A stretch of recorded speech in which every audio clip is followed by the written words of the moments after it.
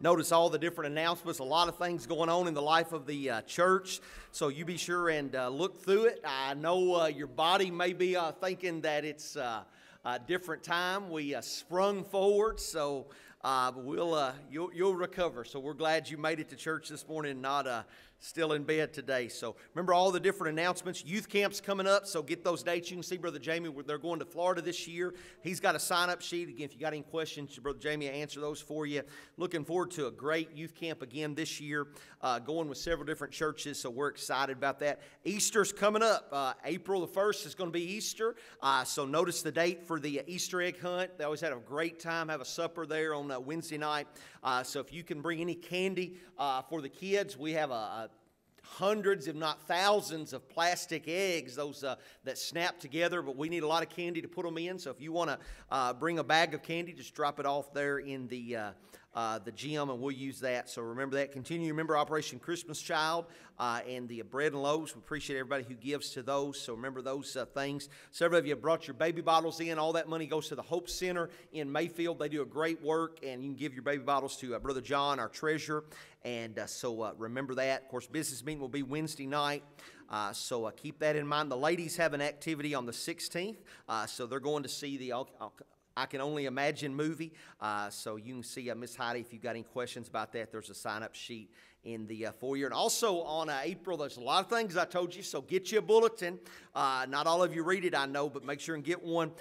The adults are going to go to the Ark and the Creation Museum. So the youth went a while back, and they enjoyed it. So the adults are going to go on April the 19th and 20th. Brother Thomas is going to drive the bus, and those are really good. If you've always wanted to go, you've got an opportunity to go with other people. So that sign-up sheet is in the foyer as well. Of course, remember the shower after church for Mallory and Lucas, so we're excited for that and praying for them, so you remember that after the service today. This Thursday makes 20 years I've been pastoring. Thursday, 20 years ago, this past Thursday, the Mount Pisgah Baptist Church voted. I don't remember if it was unanimous or may have had one vote against me, but they voted to call me as pastor, so I kind of was reflecting about that. Almost preached a sermon on it, but we're doing a series, but there's just a few things that came to my mind on the front of the bulletin this morning, so I thought you'd enjoy how Baptists were in 1998 when I started pastoring, so that's a little article on the front. We're going to worship the Lord. The youth are going to help us today, so we're excited about our worship. So Brother Greg and all that's going to help you, y'all come this morning. All right, good to see you. You look good this morning. Everybody's awake, in good shape. Let's get ready to sing. If you would stand up, and we're going to start out with a song called "Open Up the Heavens."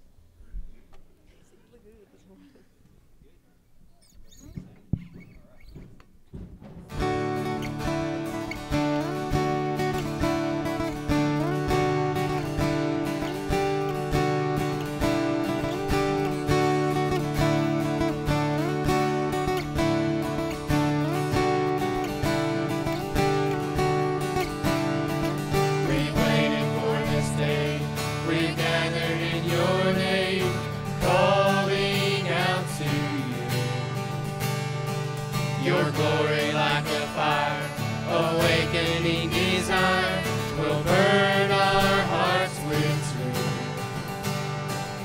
You're the reason we're here. You're the reason we're singing. Open up the heavens, we want to see you. Open up the floodgates, a mighty river flowing from your heart and filling every part of our praise. Your presence in this place, your glory on our face. We're looking to the skies, descending like a cloud. You're standing with us now. Lord, unveil our eyes. You're the reason we're here. You're the reason we're singing. Open up the heavens, we want to see you. Open up the floodgates, a mighty river flowing from your heart and filling every part of our praise.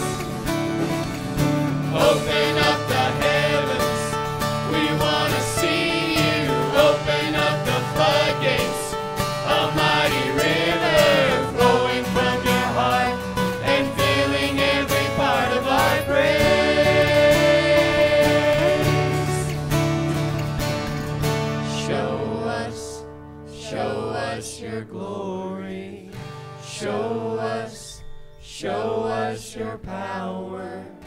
Show us your glory, Lord.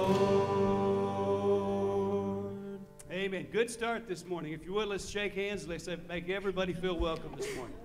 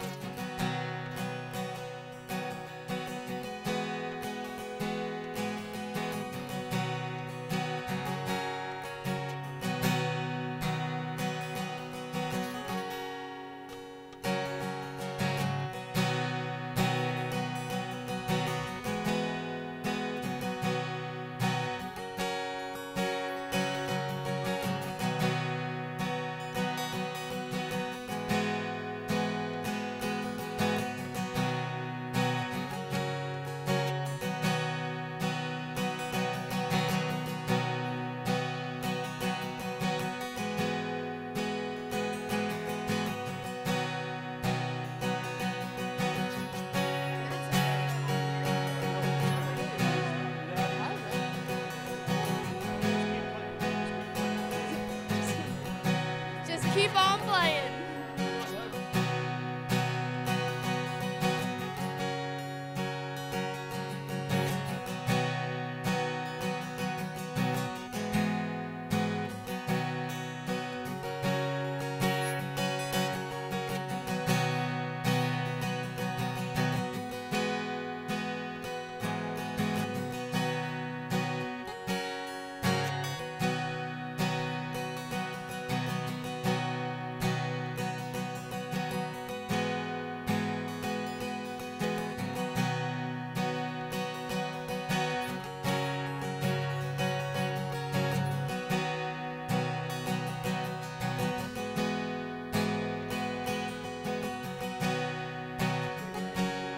Second.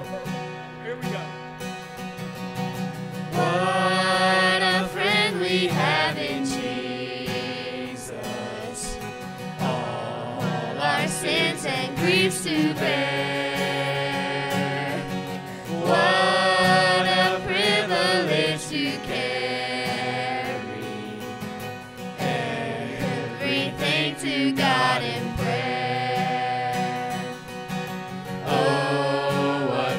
We often forfeit. Oh, what needless pain we bear. All because we do not carry everything to God in prayer. Have we trials and temptations? Trouble anywhere. We should never be discouraged. Take it to the Lord in prayer. Can we find a friend so faithful who will all our sorrow share?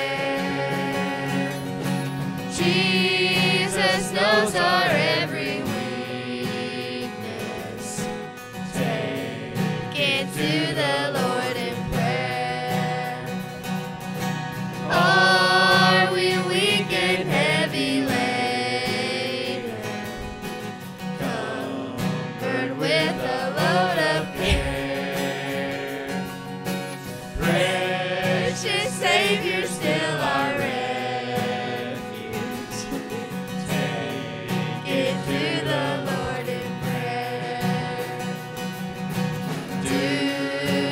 friends despise, forsake thee.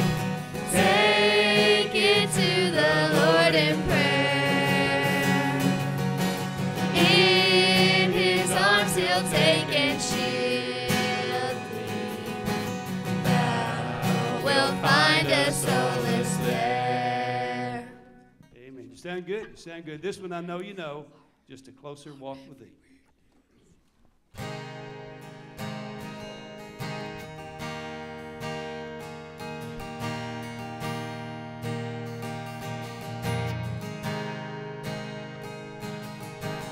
I am weak, but thou art strong. Jesus, keep me from all wrong. I'll be satisfied as long as I walk. Let me walk close to thee.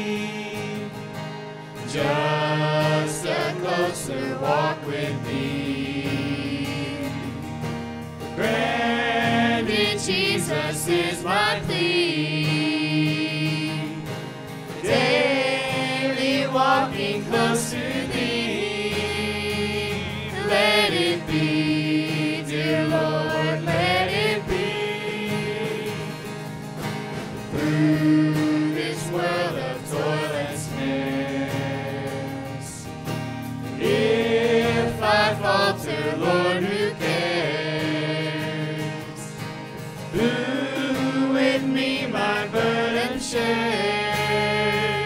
None but thee, dear Lord, none but thee. Just a closer walk with thee.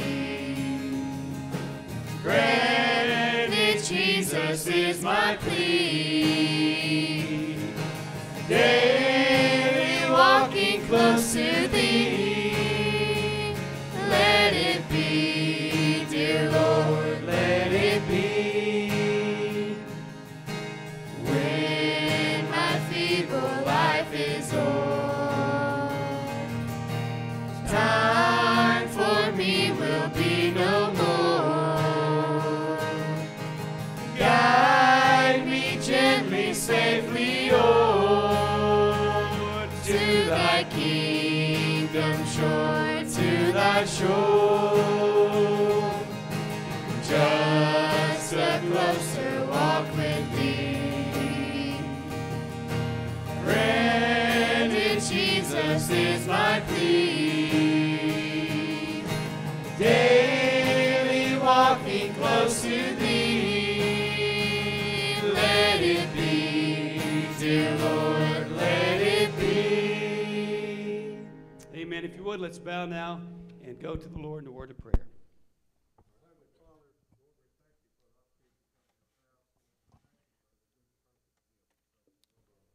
Lord, bless these tithes and offerings, Lord. Bless the gift and the giver. Be it what it be and during the preaching hour, Lord. We pray if someone today needs to make a move, Lord, you take pride and embarrassment out of the way, Lord. Help them make that first step, Lord. Most of all, forgive us our sins and our failures. We ask it all in Jesus' name. Amen.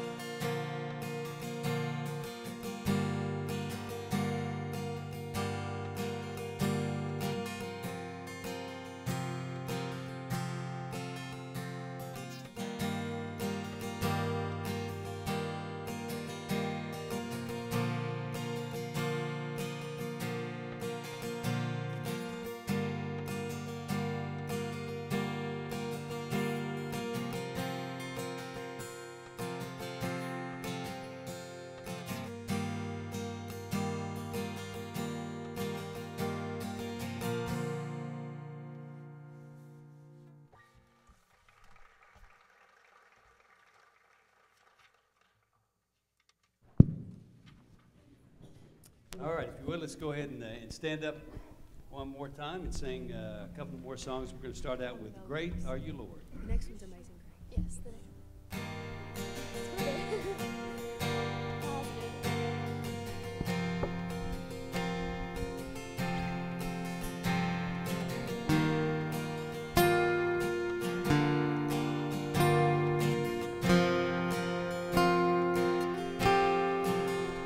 You give life, you are love, you bring light to the darkness, you give hope, you restore every heart that is broken.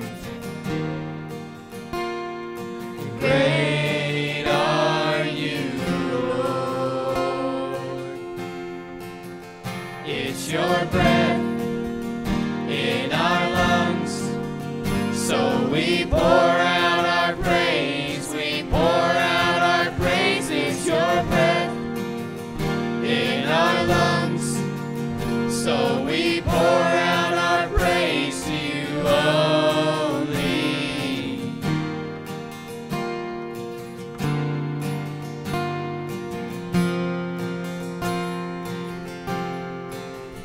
You give life, you are love, you bring light to the darkness, you give hope, you restore every heart that is broken. And great are you, Lord. It's your breath in our lungs, so we pour out our praise, we pour out our praise. It's your breath in our lungs, so we pour out our praise to you only. And all the earth will shout your praise, our hearts will cry, these bones will sing. Great are you, Lord. And all the earth will shout your praise, our hearts will cry, these bones will sing. Great are you, Lord. It's your breath in our lungs, so we pour out our praise, we pour out our praise. It's your breath in our lungs, so we pour out our praise to you only. It's your breath in our lungs, so we pour out our praise, we pour out our praise. It's your breath in our lungs, so we pour out our praise to you only, Lord. Amen. All right, this one, you know, Amazing Grace.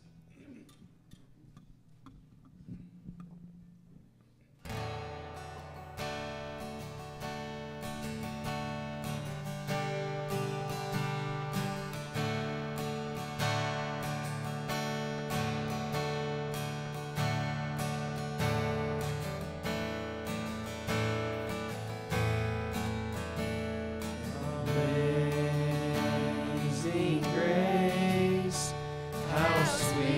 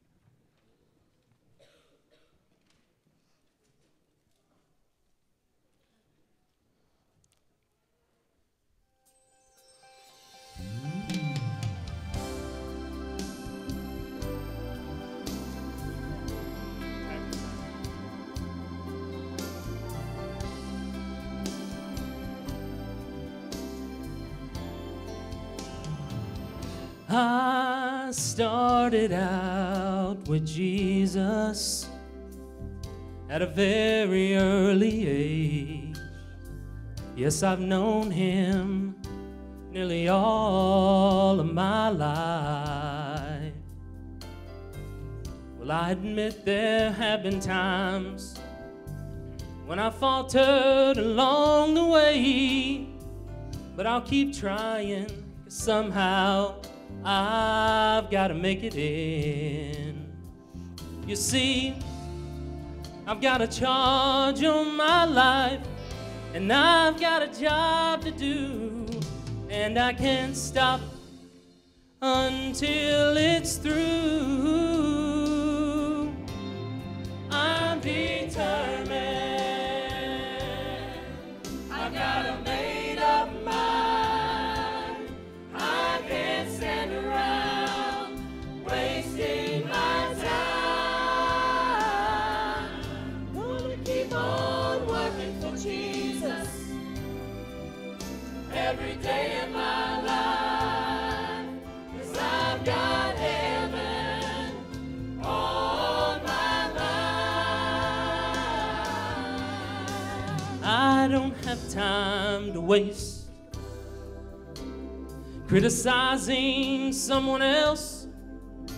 There are some things I'd rather leave behind, and another thing, and I don't have time to be bothered with he said and she said and they said, 'cause it's all I can do to keep my own self in line. Oh Lord, I must work while this day, 'cause I know the night is surely coming. I'm going all the way. Oh, I'm determined. I've got a made-up mind. Got a made-up mind. I can't stand around. I can't stand around here wasting my time. I'm gonna keep on working for Jesus every day of my life. Every day of my life. 'Cause I've got heaven. I've got heaven. I've got heaven on my mind. I can't understand how some people can move so slow. Maybe they don't know just what time it is. Jesus is coming back, and I know it won't be long. I've gotta be ready, I've gotta be ready for my starry crown. I wanna hear him say, I wanna hear him say, well done. Say what you wanna say. You can't stand around wasting your time while you're talking. I'm gonna keep on walking, 'cause I've got heaven on my mind. You can't talk about say what you wanna say. Say what you wanna say.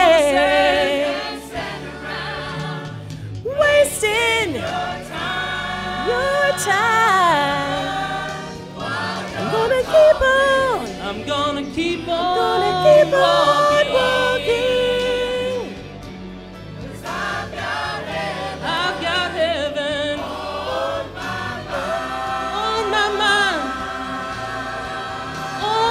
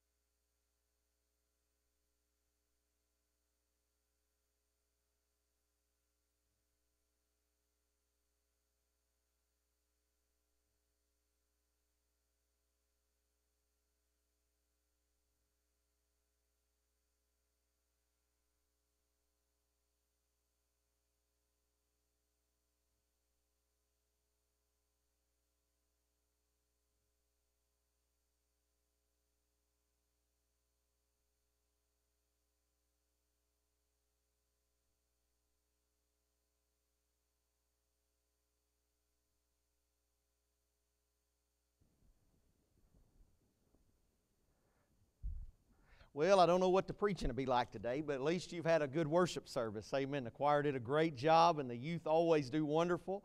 And we appreciate all of them and the practice they spend practicing those songs and giving of their time and efforts to sing. The young people, again, they do a great, and the choir did a wonderful job. We've enjoyed that, and I know you did as well. Amen. We're going to be in the book of Luke this morning, Luke 22, as we are preaching this series of sermons looking to Easter, just a few weeks away, of spending the last week with Jesus. What did Jesus do the last few days He was here on earth? He marches in or rides into Jerusalem on a donkey on Palm Sunday. We talked about that. That was in Luke 19. We're after Palm Sunday. One Sunday, He rides into Jerusalem on Palm Sunday. The very next Sunday, He rises from the dead. It's Easter Sunday, Resurrection Sunday. Those last few days, from Sunday afternoon of Palm Sunday to Wednesday or so, what was Jesus doing? He knew He was going to die. He knew He was going to the cross. What did Jesus spend the last few days of His earthly life doing? Well, last Sunday we talked about He was in the temple Sunday and Monday and Tuesday and Wednesday, teaching the Word of God, sharing the Word with others, and how important that is for all of us to try to share God's Word, the sword of the Spirit, the Word of God, with other people.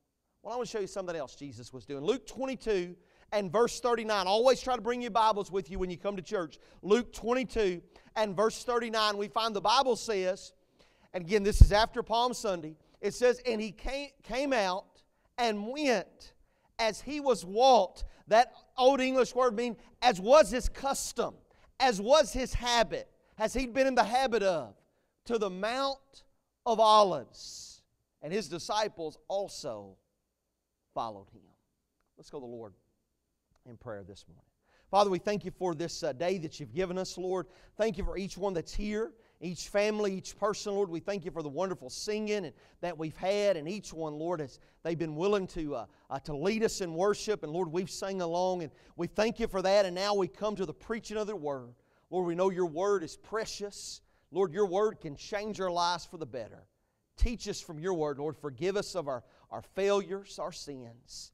May the Spirit and the Word speak to every heart that's here today. In Jesus' name, amen. What I want to tell you in the second message of the last week of Jesus, Jesus spent the last few days, His last week on earth, He spent sharing the Word during the day, and He spent time praying each night. What did Jesus do the last few days of His life? He was praying in the garden. Now, many of you know, Brother Ben, I know that. I know that Jesus, He went to the Mount of Olives, to the Garden of Gethsemane. I know that He prayed there as there right before He was arrested. I know that He was there with the apostles. We know that. But again, you look at that little Old English word there, the word walked. Again, it's the idea of habit or custom. It tells us that it was Jesus' habit. It was His practice. It wasn't a one-time thing. Now, Jerusalem had 100,000 people in it on an average given day. But during Passover, and this is Passover week, during Passover, there were 4 million people that came to Jerusalem. I have a hard time a lot of times like you finding Becky in Walmart. Amen. How in the world did Judas get up and leave the Lord's Supper? 4 million people in that town, and he knew right where to find Jesus when he brought the Pharisees to arrest Him. How do you know where? This verse tells us. Sunday night, Monday night, Tuesday night, Wednesday night, every night Jesus had been going to the same place. That's how Judas, he goes, he gets the religious leaders, gets his 30 pieces of silver. He knows where to find Jesus. He knows Jesus is going to be up there praying just like He's been doing all week. He's going to be praying. Judas said, follow me. We'll find Him on the mount. We'll find Him in the garden somewhere praying. Jesus spent the last few days of His life praying, and that tells us that you and I, we should do that as well. It shows us the importance of prayer. This wasn't something Jesus did every now and then. Matthew 14 says that when the evening was came, Jesus went apart to a mountain to pray. Mark 1 says, in the morning Jesus got up before time and He went away to a place of prayer. We find that during Jesus' life, He always found time to pray. He goes to the Mount of Olives. Now in Jesus' day, this was up on a kind of a ridge. It was full of olive trees. The Romans cut them all down when they burned Jerusalem in AD 40. But it was full of olive groves and full of olive trees. Could catch the breeze coming in. They're kind of high up. And there was a cemetery to the side. It was a very peaceful, shaded, quiet, cool place. And Jesus sort of makes that his prayer closet. And every night he goes up there into the Mount of Olives and he begins to pray. As busy as Jesus was, against the last week of his life, he's just got a few days here on earth before he's arrested and crucified. But as busy as he was, he found time every night to go up there and pray. And I want to tell you, that shows us the importance of prayer. We often say, well, preacher, you just don't know how busy my life is. You don't know what I got going on. And listen, you may not have time for a sweet hour of prayer, but you should be able to find some time in your schedule. Jesus, sometimes he got up early, sometimes he stayed up late. It depended on what his schedule was like. But you should be able to find some time in your schedule where you can give God a few minutes to go to God in prayer and pour your heart out to him. Jesus, we find, what was he doing? Not last day, but days every night of his life. There the last week, he's going up there to pray. Well, what was Jesus praying about? What was Jesus talking to the Father? Well, we see some things here. For example, you look there in chapter 22, verse 32. He was praying for others. You find in chapter 22 of Luke, verse 32, Jesus said to Peter, I prayed for you, that thy faith fail not. And when you art converted, strengthen the brethren. He was praying. He says, Peter, I've been praying for you. I know that you're going to deny me 3 times. You're going to have that temptation. But I prayed and prayed that you'd be restored. And Peter, boy, he messed up. He denied Jesus. But he quickly got right with God and got it right. And it was Peter who preached on the day of Pentecost when 3,000 folks got saved. Jesus was praying for the apostles. He was praying for Peter. What can you pray about? Sometimes people say, well, I don't know what to say. Preacher, I've got this time in the morning on the way to work, my break time at night. I got a few minutes, but Brother Ben, I just don't know what to say to God. What's on your heart? Pray for others. Maybe during this time, and we're still a little bit in the flu season, the sick season. You know, the Bible says the prayer of faith shall save the sick. Pray for those you know who are sick. Those in the hospitals, those in the nursing homes. You know, people in your church family, people in your regular family, people you know who have been sick. Pray for the sick, that God would minister to them. We know Jesus talked about how suffer the little children and forbid them to come, for such is the kingdom of God. Pray for young people. Pray for our children in the church, the children in your family. Pray for the youth in our church. You can pray for young people. The Bible talks about, Paul said, we should pray for kings and those in authority. Pray for, we know, heaven knows our political leaders need it, all of them. Pray for them that God would save them if they're lost, that God would give them wisdom to make the right decisions. Pray for the leaders in the church. I would covet your prayers every day. Pray for me. Pray for Brother Greg and Brother Jamie and Brother Matt and Miss Heidi, all your Sunday school teachers, Miss Lisa and Miss Jamie, all of those who play a part in our service. Pray for them. Don't say, well, I don't know what to say. When you begin to think about it, you've got so much you can pray for. Jesus, he's going the last night, and he's praying for others. He's praying for Peter, James, and John, the other apostles. He's praying for himself. We know if you look down right below this, to verse 42 in the same chapter, Jesus prays and says, Father, if thou be willing, remove this cup from me. Nevertheless, not my will, but thine be done. Jesus is praying for God's will. He's going to the cross, and he knows how painful. Roman crucifixion was not. That wasn't their form of execution because it was fast, because it was quick. It was their form of execution because it was painful. Jesus knows what he's facing, and he is so praying. His prayer is so intense, the Bible says he began to sweat drops of blood as he's just pouring his heart out to God. And he's praying, though, God, I want to do your will. Father, if there's any other way for folks to be saved, for sins to be forgiven, let it happen. But nevertheless, not my will, but thy will be done.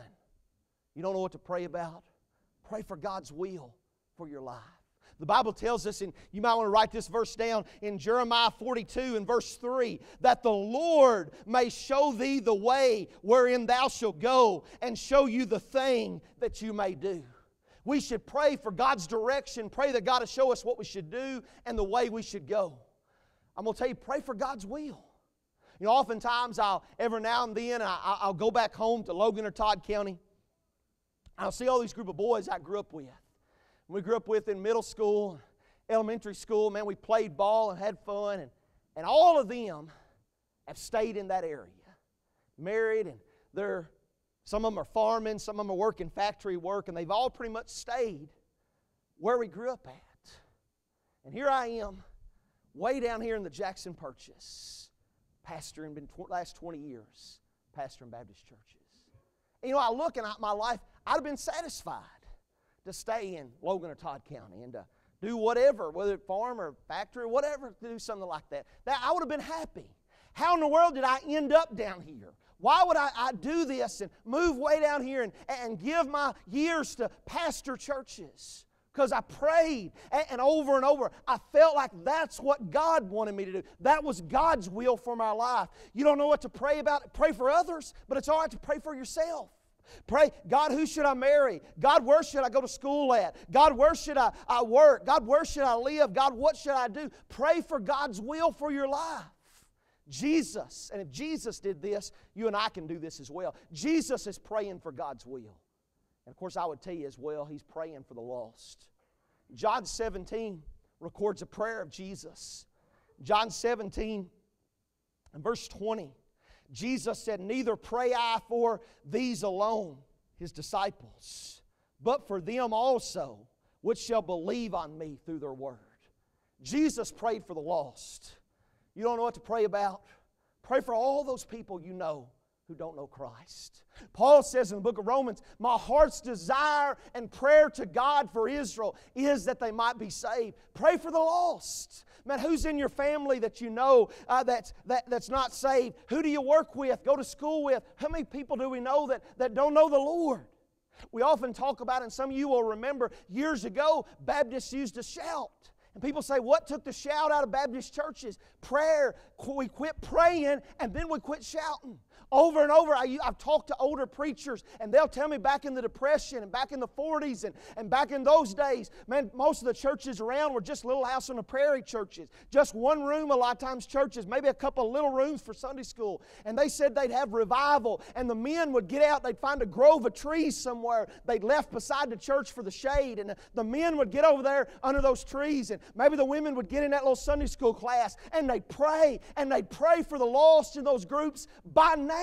I've heard man after preacher after preacher that's done gone on to glory tell me these stories, and they'd pray, and the women would be praying for their sons, their grandsons, their husbands who were lost, and man, they're praying for them in those prayer groups by name, and the men be out there under the trees praying, and they was praying they'd have revival, and that boy who had been wayward, that husband who had never been to church would get under conviction, would walk into the church, and the preacher would preach the gospel, and he'd get saved. And boy, people would say, praise the Lord. Amen, hallelujah. They'd pray, they'd shout and be happy. And you know what? If you started praying for your person you care about, you prayed for them every day by name in your prayer closet, that God would save them, God would get them right, God would work in their life. And man, you're praying every day, just you and God. You're praying for them by name. And you do that for a week, 2 weeks, a month, a couple of months, and all of a sudden they come to church and they get right. You'd get happy too, wouldn't you? But we quit praying.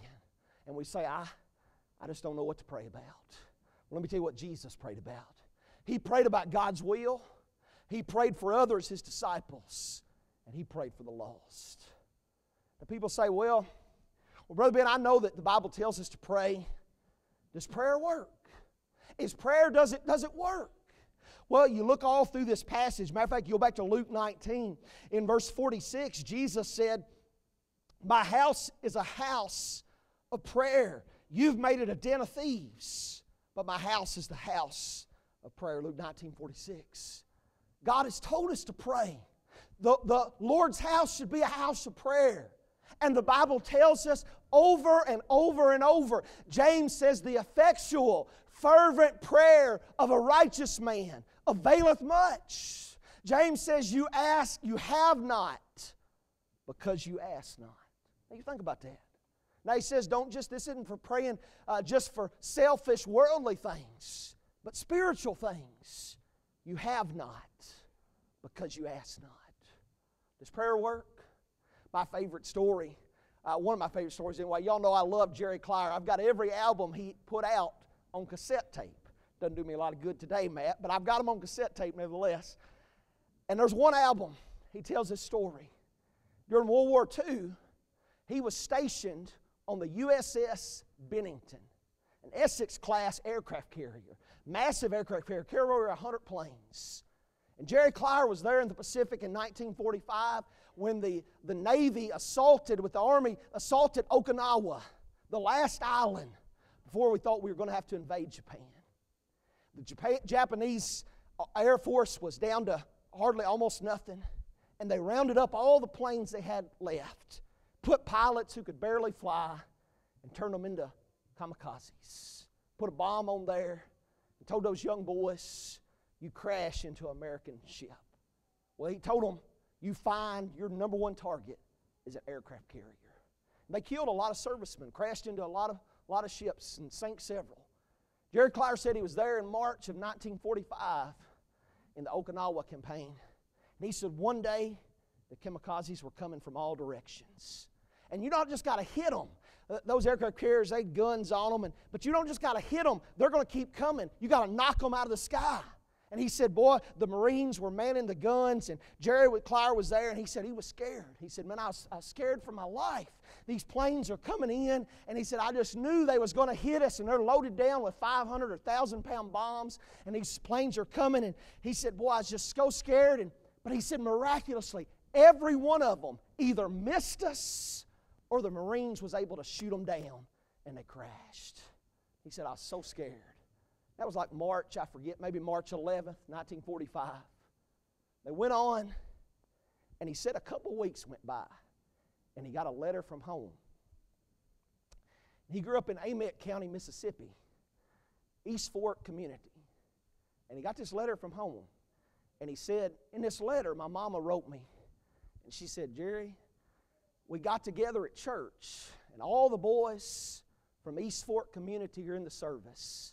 And we decided on this special day, the pastor and all the church members gathered together for prayer that God would protect you servicemen. And it was the very same day that he said those kamikazes, they shot them out of the sky. Now, somebody's a critic or a skeptic would say, that's just a coincidence. That's just a chance. And I'd say you go on and believe that foolishness if you believe that. But Jesus said, my house is a house of prayer. And Paul tells us in James, all these, the effectual, fervent prayer of a righteous man availeth much. You have not because you ask not. What would happen if during our time, Jesus' last week, he's praying. All the things he could be doing, he's spending time praying. As a matter of fact, I think people ask, did Jesus' prayer work? I love when you come to Acts 17. And the Bible says in Acts 17 that the church, verse 6, had turned the world upside down. Did Jesus' prayer work? Well, I'm going to tell you, that church he started and the other local churches, they turned the world upside down. I'd say God honored Jesus' prayer. What would happen if you began to pray? And you began to find time. Jesus got up early sometimes. He got up late other times. You found time. Don't say you hadn't got enough time. You found time to pray. And man, you're praying for God's will for your life. You're praying for your lost friends and family members, students, co-workers. You're praying for them by name with God. Man, you're praying for your church family. You're praying for others. And man, you're giving that time to God. Does prayer work? Well, the Bible says it does. History is full of examples of people who said it worked in their lives. Jerry Clyer said over and over it worked in his life. What about you? What would happen if we'd spend time praying? My challenge for you, you that are saved, you find time to start praying for God's will for your life, for others, for the lost. You know, prayer, Jesus said, my house is a house of prayer. Prayer is kind of like a rope or a piece of wood on fire. You put more of them together, it's strong. A rope is a lot of little ropes put together. We pray together, and man, it's powerful. That's why we have asked for prayer requests. We want to pray for things together. While the church is important, everybody needs to be part of a local church. And I would tell you this morning, if you're lost or you've gotten away, people's been praying for you. God's been dealing with you. Man, now it's time to come home.